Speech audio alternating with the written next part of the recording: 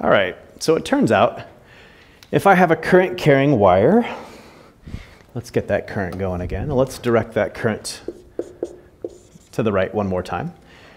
So again, a current carrying wire is full of moving charges and therefore can experience a force due to the presence of magnetic field as long as some component of this is perpendicular to that magnetic field. So if we look then, we can say the exact opposite is true. Not only can he feel an external magnetic field, he can also create his own magnetic field.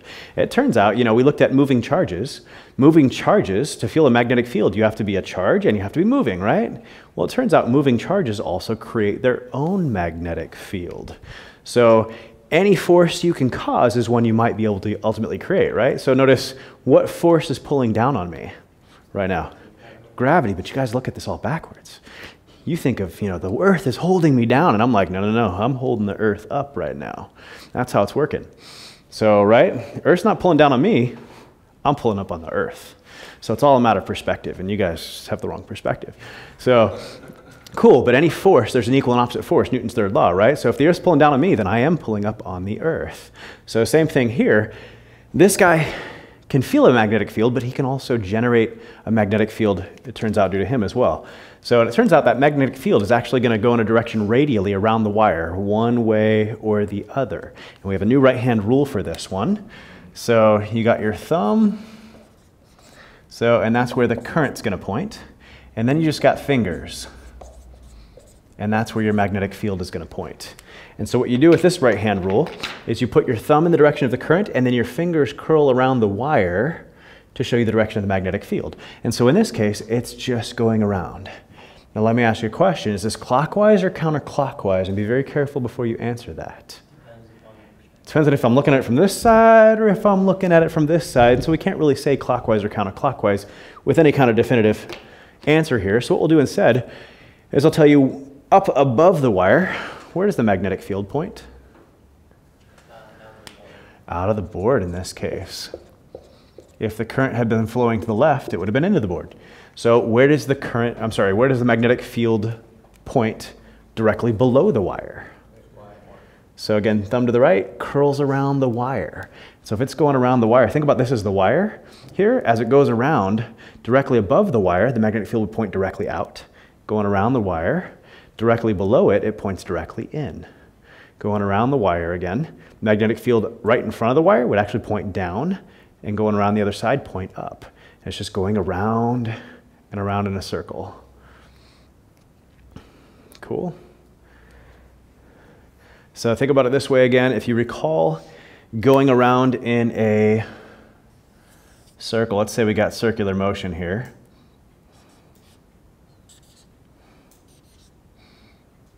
So let's say I got uniform circular motion. Where does the acceleration always point? Towards the center of the circle for uniform circular motion, centripetal acceleration, right? But where's your velocity point at any given point? Tangent to the circle, right? So at this point, it would point directly right, straight down, velocity to the, directly left, directly right, and then straight up right here. So it's always tangent. We have the same thing going on with our circle around here for that magnetic field. So as you go around the circle, as you go around the circle of the wire, so it points towards your right, it points up, it points towards your left, and it points down, going around the circle.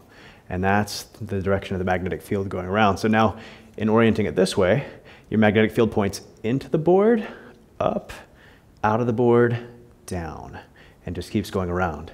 But it goes around radially, and you just need to put your thumb in the direction of that current to find out, does it go around this way, or does it go around this way? And indeed, in this case, it goes around this way.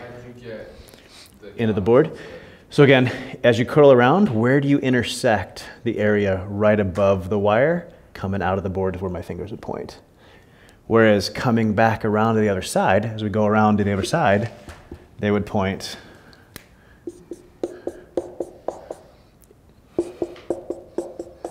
into the board.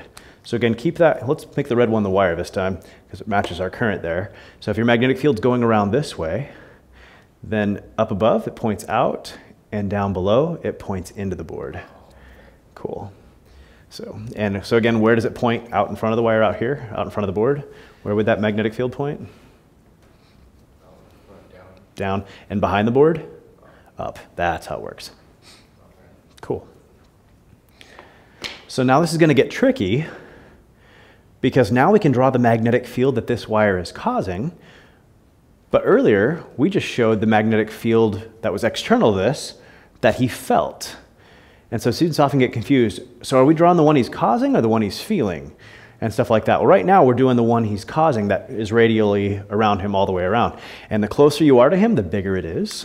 So we shouldn't be surprised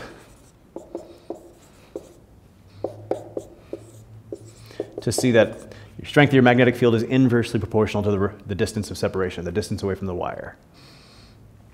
Cool, the greater the current, the greater the magnetic field.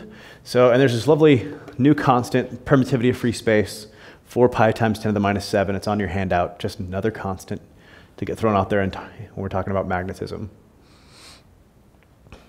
Cool. Notice, look at your equation here. So with this right-hand rule, how many things did we have to define? Just 2. Why didn't we have a third? There's no force as part of this. This has nothing to do with force, in and of itself anyways. So it is just the strength of the magnetic field due to a current in a wire. Cool. So that's why there's only 2 things to define.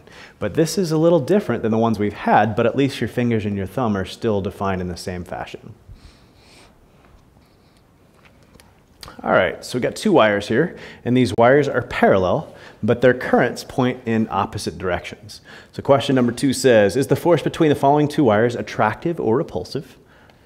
And what would be the effect of doubling the current in both wires on the force between the 2 wires?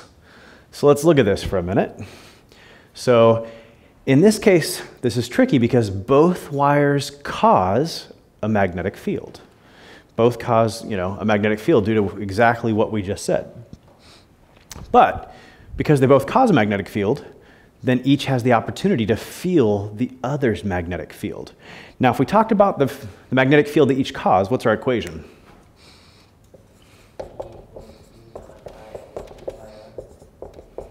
Cool. But if we talk about the force that they feel due to the other's magnetic field, what's our equation?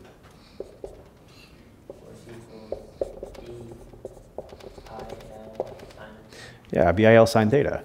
So this is the magnetic field that one causes, but this is the force it feels due to the magnetic field the other one's causing, so on and so forth. So keep that in mind. So if we look at this, we want to find out, is this an attractive force or repulsive force? So in this case, either, both wires are repelled or they're both attracted to each other. And we're just going to figure out the directions of the forces. But we got to apply 2 right-hand rules, and this is super confusing the first time you do it. So first, let's look at the magnetic field that the red wire causes. So in this case, that's the one we already set up right over here, right?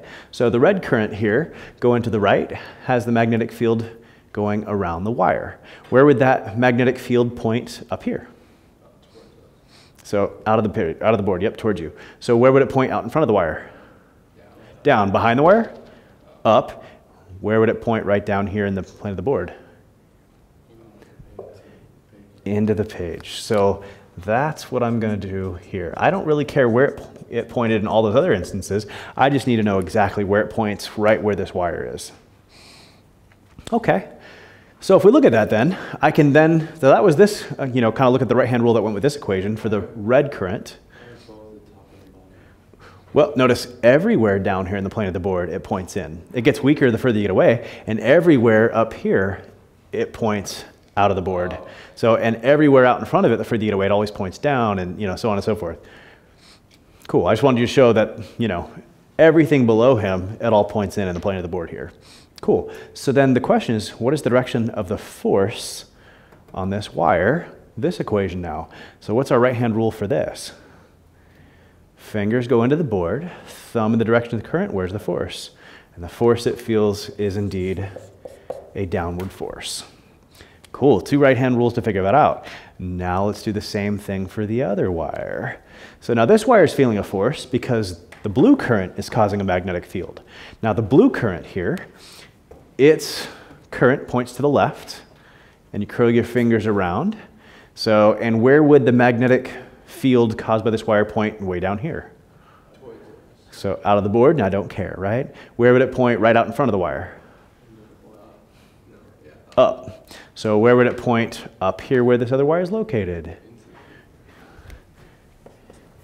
Good, into the board, everywhere up here in the plane. And that's the only one I really cared about. We just had to get there. Cool, so now I look at the force this wire is going to feel due to that magnetic field caused by the other wire, or the current in the other wire. And again, I go back to this equation and his right-hand rule. And so in this case, fingers go in, current's going to the right, and where's the force? Up. And so it turns out what kind of force, attraction or repulsive here, it's a repulsive force. So it turns out if you have two parallel wires, their current needs to move in the same direction for it to be an attractive force. And we just learned that when it's in opposite directions, it's a repulsive force. Cool, but that's how this works. So notice at each wire, you've got two different sets of right-hand rules to apply, and it's real easy to get tripped up on what you're doing. So if we look at the second half of that equation, it says, so what would be the effect of doubling the current in both wires on the force between the two wires? So let's just pretend for a minute that this wire had a current of 20 amps, and this wire has a current of 10 amps. Which wire feels a bigger force then? It was a trick question, just so you know. So if I push you, Chris, what did you simultaneously do back to me according to Newton's third law? That's right. So I really appreciate it if your face would quit hitting my fist. I'd appreciate that. So but there's always an equal and opposite force. In this case, it's an equal and opposite force, regardless of the actual currents between the two wires and stuff like that. So that's the first part. So actually, that's kind of an extra question I asked you there, but what would be the effect of doubling the current in both wires on the force they feel? So if I look, if I double the current in the wire, what's going to happen to that force? I'm doubling the current in both wires, so I'll make this 40 amps and 20 amps. What would that do to the force they feel? So it would multiply by 4. That is right.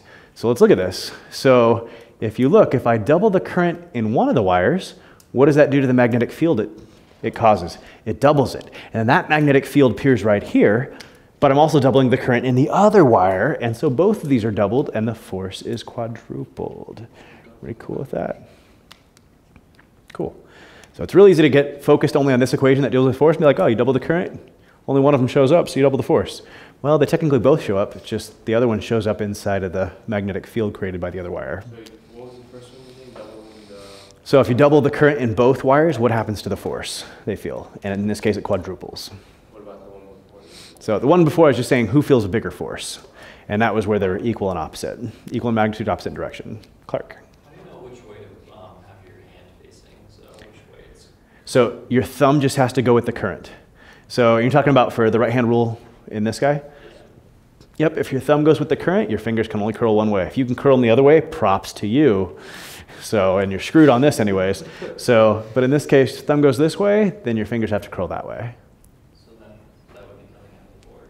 So out of the board down here, into the board up here, up out in front of the wire, down behind the wire. The only place I cared about where his magnetic field he was causing was happening was at the other wire's location.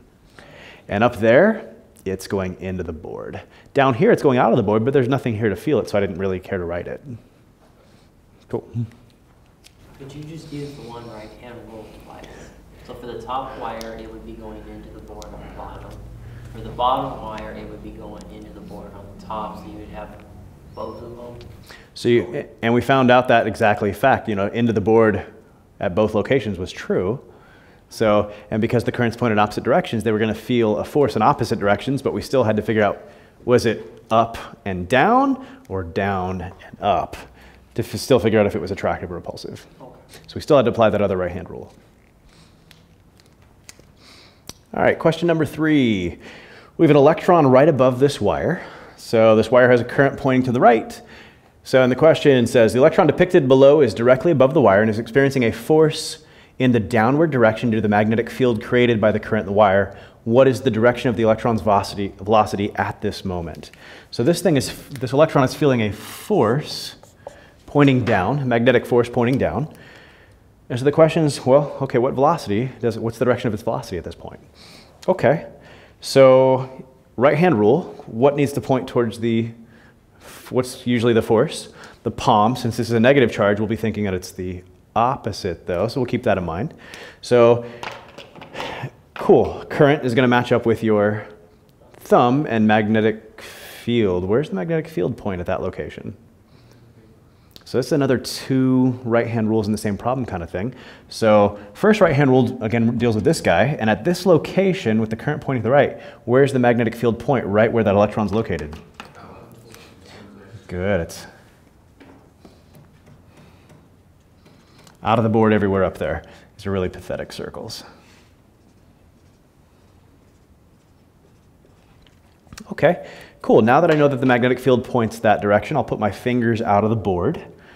I'll put my thumb to the right with the current, and if this were a positive charge, the force would be down. Oh, what am I getting wrong now? So, my bad. Let's rewind there a sec. So we did this lovely equations right-hand rule to figure out the magnetic field here. Now, actually, what equation right-hand rule do I need?